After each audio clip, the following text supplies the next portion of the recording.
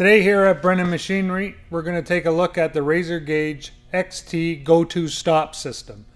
This system is made in the USA and can hook up with our Scotchman cold saws. We can use it on our iron workers, or it can be added to a bandsaw or other piece of equipment that you have in your shop currently.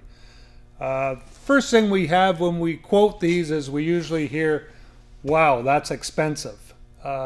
Yes, it is expensive, but you really have to look at what your payback is.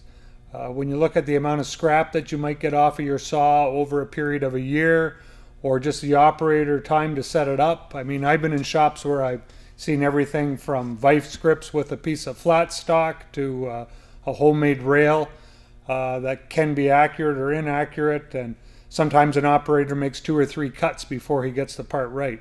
So we wanted to show you this, and like I said, not with sticker shock, but you look at it and then really take a look at the way you're cutting today and see if there is a savings here. I think you'll be surprised how quick this will pay itself back. Okay, the first screen you're going to come to is you're going to open up your razor gauge. So you open up your razor gauge. What's going to happen is your Android's going to connect to it, and it's asking us to home it. So we'll say OK, so it's going to home, find its home position, and that will happen every time you open it up. And that brings us into the main screen. On the main screen you have a couple of options.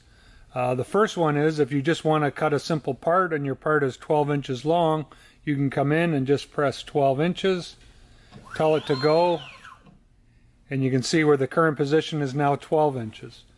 If your next part was 5 5/16, you just punch in 5 5/16. You can see there's quick set keys for fractions, and the decimals are right underneath of them, depending on how your prints are drawn. Another thing on the main screen is you can jump from inches to millimeters. Simply push that button and your screen changes immediately into millimeters. Everything works the same. The unload, that's a preset distance, so we just pushed unload, it moved back out of the way. We say OK, it's moved back into the position where we're going to make the cut, and you're ready to go. After the main screen, there's next screen on here is we can go to our cut list screen. In here you can make a cut list by creating a new file. You come in here, enter a name of your file. We'll just call this test.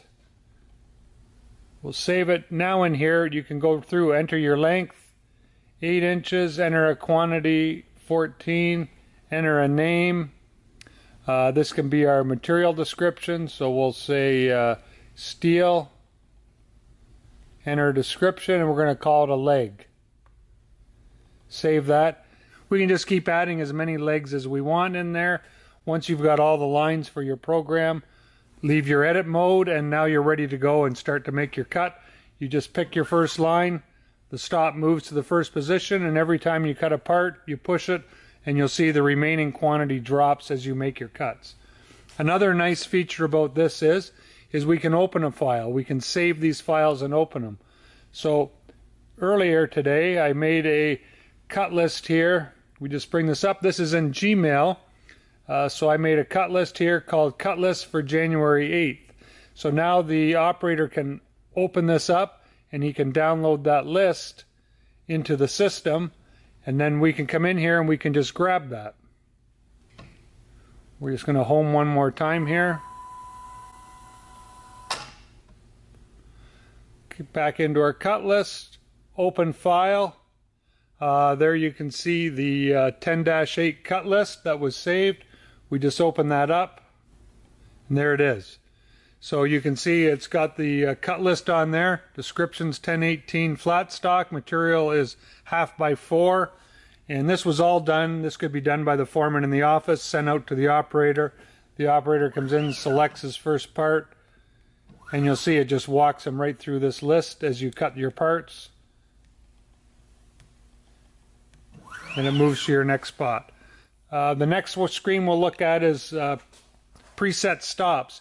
In here, if you have whatever jobs you have, you can preset these quick buttons to whatever you want. Unlimited number of buttons. Job number 4 is 12.5 inches. It moves to 12.5. Here we've named it Airwalker because you can use either numerical or characters. moves to that part. So you can use these very easily for anything that you would use on a repeated basis. You can add new items, you can select items, you can do whatever you want from here. Setup screen, this is where you would set up parameters. These come preset from the factory, but you can set your XL, decel, the speed that it moves, home offset. Earlier there I showed you the unload. There's where you would set your unload values. So yeah, this is just really a setup screen. So the savings out of that and the errors that you'll eliminate from sending out an old piece of paper with a cut list, or having your operator scratch his head and stand there for half an hour figuring out his own cut list and what he's going to do, that can all be done the day before or week before, whatever, on a file. Email it to here. Once the operator knows where to go get that email, upload it. You can number it, name it by date, by job number, whatever you want. The savings that you look at on all these features when you put it together, they add up very, very fast. If you have any more questions or would like to see something more specific on this, give us a call at Brennan Machinery.